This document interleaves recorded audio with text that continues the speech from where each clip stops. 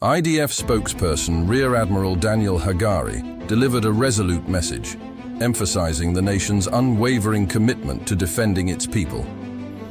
3 months ago today, on October 6, Hamas in Gaza was preparing its forces to carry out one of the most brutal and barbaric attacks in history, the Hamas massacre of October 7th.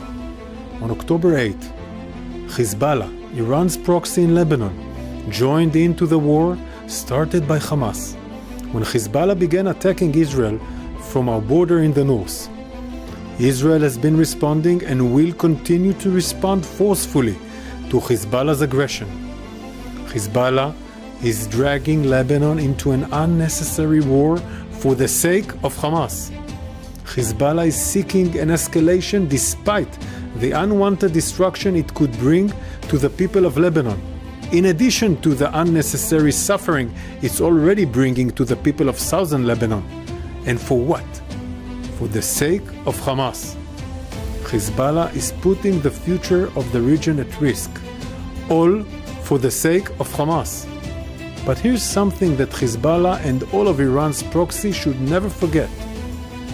When it comes to existential threats, Israel regards every day as though it's October 6th, so that the Hamas massacre of October 7th never happens again on any one of our borders.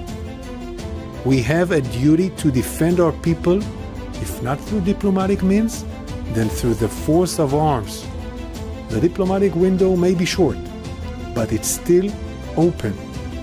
To those dragging the region into an unnecessary escalation, our message is clear.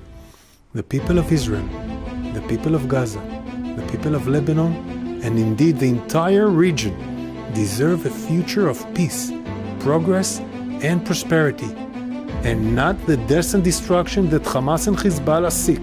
Stay tuned as we continue to analyze and bring you the latest updates on this developing story.